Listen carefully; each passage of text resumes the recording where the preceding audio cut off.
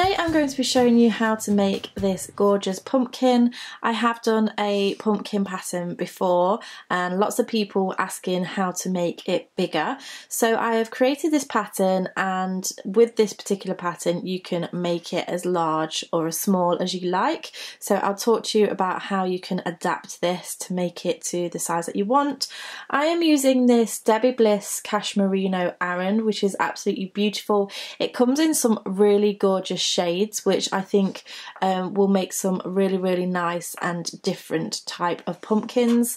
I am going to be using a 5mm crochet hook. You will also need a darning needle, a pair of scissors and some toy stuffing. As always, I'll leave a link in the description box below for you of where you can find these things. But before we get started, don't forget to click that subscribe button if you like my tutorials, and also click the bell button to keep up to date with all of my latest videos. So for this particular tutorial, I'm going to show you how to make the main part of the pumpkin in this video, and there will also be a separate video for this cord just here, but I'll leave all the links in the description box below, and I'll leave a little thing here when the time comes to do the second part of the tutorial. And then also for this demonstration, I'm going to use this soft lilac colour for the actual pumpkin, and I think this will make a beautiful pumpkin.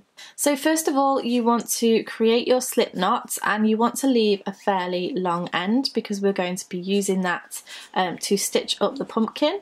So create your slip knot in whichever method you prefer, and go ahead and insert your crochet hook. So to do the same size pumpkin as I've done here, we are going to start off by chaining 17. So grab the yarn and pull through, yarn over, pull through, yarn over, pull through, yarn over, pull through. Go ahead and chain 17 and then meet me back once you're ready. But if you are wanting to make this larger, then just keep chaining until you get to roughly the height of how big you want your pumpkin to be. It is going to squash down a little bit, so maybe take 1/3 off that length, but go ahead and chain as many as you like. But as I say, for the size that I've done, go ahead and chain 17. So here we are, this is my chain of 17. I'm just going to grab this pumpkin here, and you can see if I hold it up, if you take about 1/3 of the chain off, that is kind of the size that your pumpkin is going to be. So here is my chain 17, and what we're going to do is we're going to do a double crochet into the back bumps of each of these chains. So as you're looking at the chain here, you can see the V's like this, but if you turn it round, you can see these back loops just here, or the back bumps. There's many different names for lots of different crochet techniques, but this is what we're meaning just here. I do have a separate video really going into depth into that, so I'll leave that in the description box below. So we're going to go into the second chain from the hook. So this loop on the hook doesn't count. This is the first chain and this is the second chain. So we're just going to twist it round to find that back bump, and we're going to do a double crochet. So a double crochet is a UK term. In the US, this is known as single crochet. So go ahead and insert your hook, grab the yarn, pull it through, and then yarn over, pull through. Into the next one, insert your hook, yarn over, pull through, and then yarn over, pull through too, and then work your way all along that chain until you get to the very end.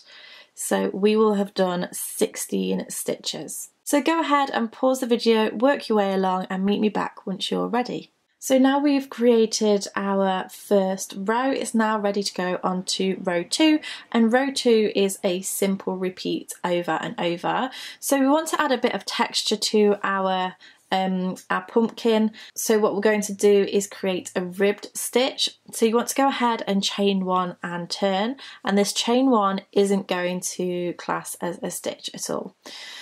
So we're going to do a double crochet into the back loop of each stitch all along this row, So your very first stitch is going to be at the base of this chain one.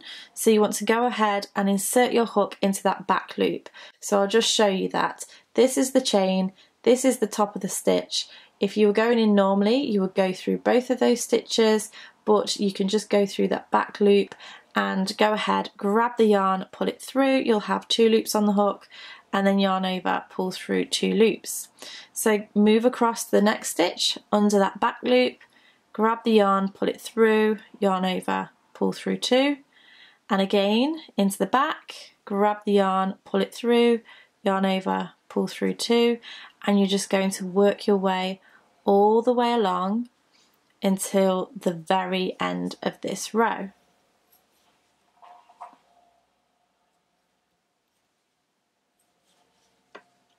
So go ahead, pause the video, work your way to the end. Remember you're counting 16 stitches, not including that chain one, and meet me back once you are ready. So I've just finished that row. You'll notice that it kind of looks a little bit strange, but once you add the next row, you'll start to see the ridge. So we're just going to repeat row 2 again. We're going to chain 1, turn the work. That chain 1 does not class as a stitch, but we are going to go into the base of that chain 1 with a double crochet. So we're going to find that back loop and do a double crochet in there. Remember that's single in the US, and then just keep working along that row into the back loop. So because we are working into the back loop all the time on each row, that's what pushes the stitches forwards and backwards in order to create that beautiful textured look.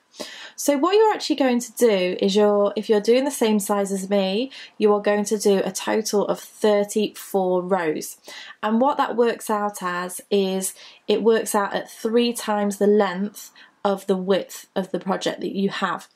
So if you are doing a larger piece, then you just want to measure how wide it is, and then you want to work until it's 3 times that measurement. So it's 3 times as high than it is wide.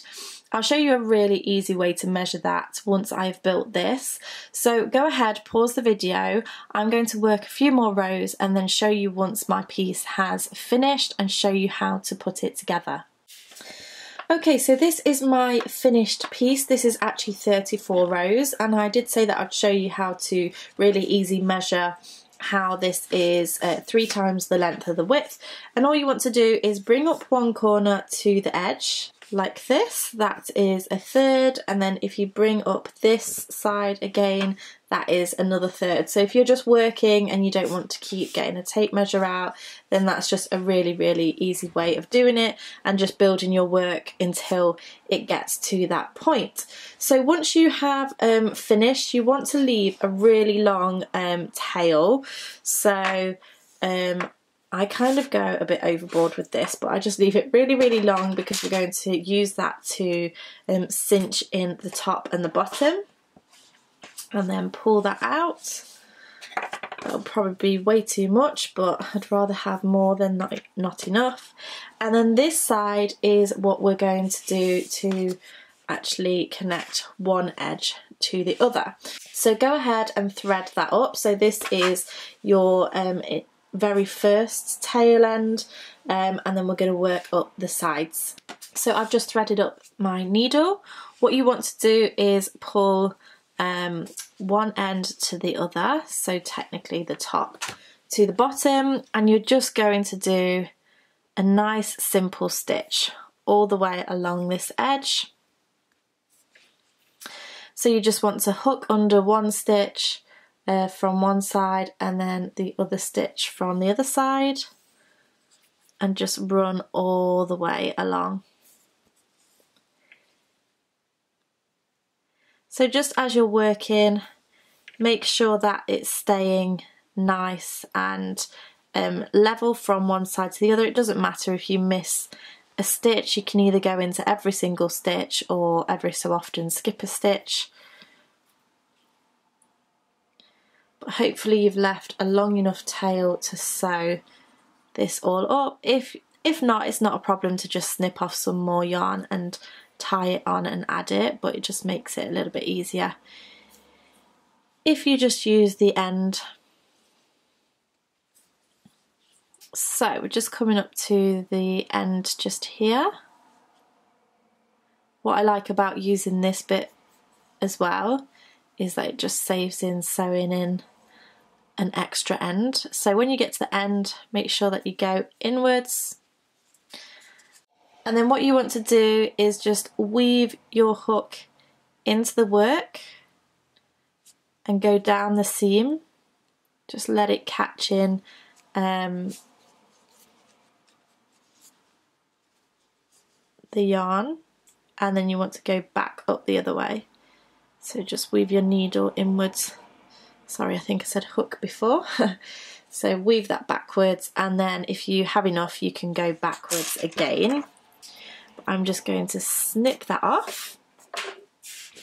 Then what you want to do is turn this inside out, and then you can see that that is just nice and neat that way. And we're going to thread up this end. So I left a really, really long end here. And this is the fun part. So what you want to do is, starting of where this finishes, you simply want to run along the edge and you want to go in and out of these stitches. It doesn't have to be perfect, you don't have to do row by row, you just want to go in and out. What I would suggest is that you do about a needle length first, pull that through, and then just keep working your way round and pull it through.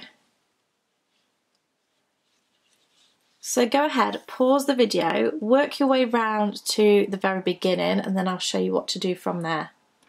Okay, so I've worked my way all the way around. Now what I'm going to do is just gently hold on to the beginning and then pull this piece of yarn just here.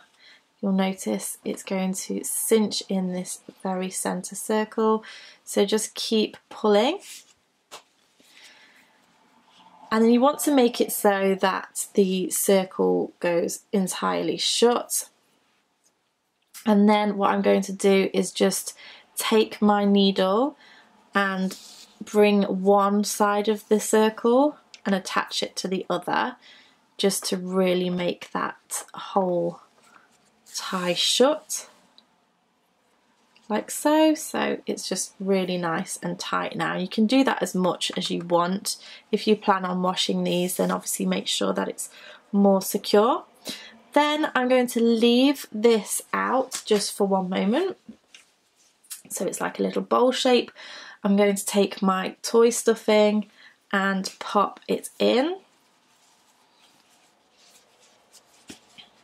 like so. And then I'm going to take my needle and go all the way through, just put it through the toy stuffing. And then we're going to do exactly the same on this side that we did on the other. So just bring your needle over. Doesn't matter that it's, you know, pulling slightly here, because it's going to go into the middle anyway. And then just weave your needle in and out along the edge. Doesn't have to be neat, doesn't have to be specific, just weaving it around. So go ahead, pause the video, weave all the way around, and I'll meet you back in just a moment. Okay, so I've now gone all the way around, and now I'm going to pull this and then cinch that closed. And then you notice when you pull, because it's connected from one side to the other, it automatically pulls it in a little bit. But I'm going to do exactly the same as I did before. So I'm going to go across to the opposite side of the circle, just to cinch this closed a little bit more. So this bit here is going to be the top of the pumpkin, and this is where we're going to attach the stem. So there we go. If you want to cinch that pumpkin even more into the middle, so that it is a little bit flatter, you can simply go back to the other side, draw it in, and then go back upwards again.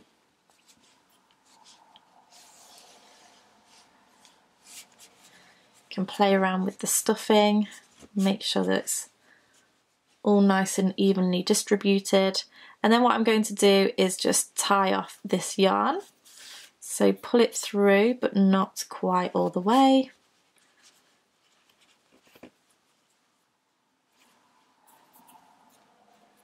And then bring that all the way through.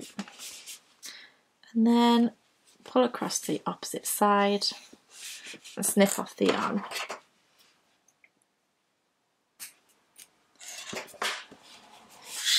Give a little squeeze.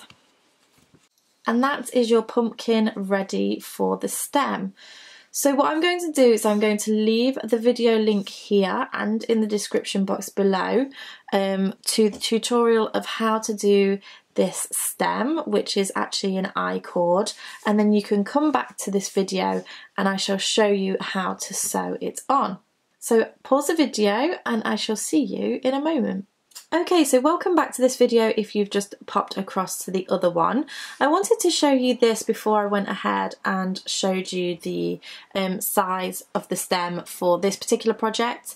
If you are doing a larger pumpkin, obviously a really small thin cord wouldn't do for a bigger pumpkin.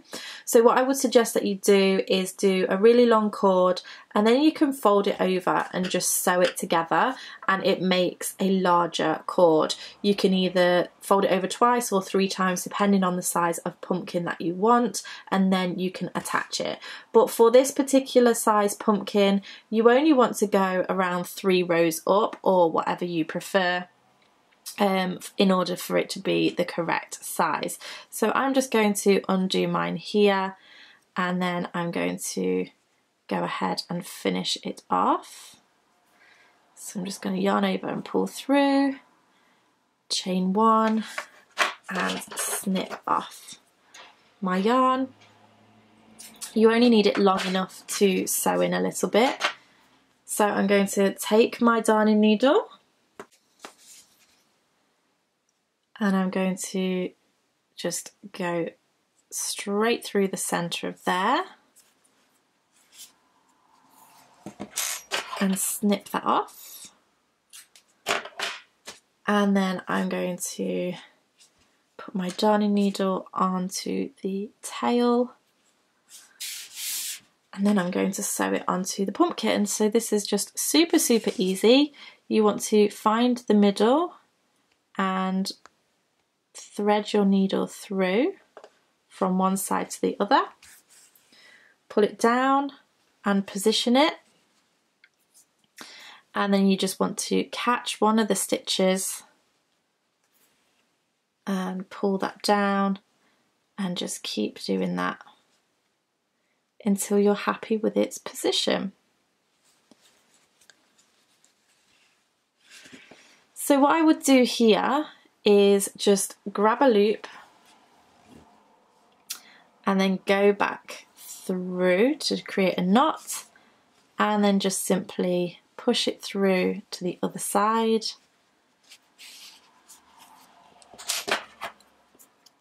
Pull it tight, snip it off, and then because you've pulled it tight, it will retract back into the work. And there you have your stem for your pumpkin. So there we go. They are your crochet pumpkins. I think they've turned out really cute. I would love to see your pumpkins and the different colours that you choose for yours. I love to see them in these kind of muted tones and also with different colour stems as well. So make sure that you tag me on Instagram and post on Facebook your photos. Don't forget to subscribe to keep up to date with all of my latest videos, and I shall see you in my next video. Bye guys!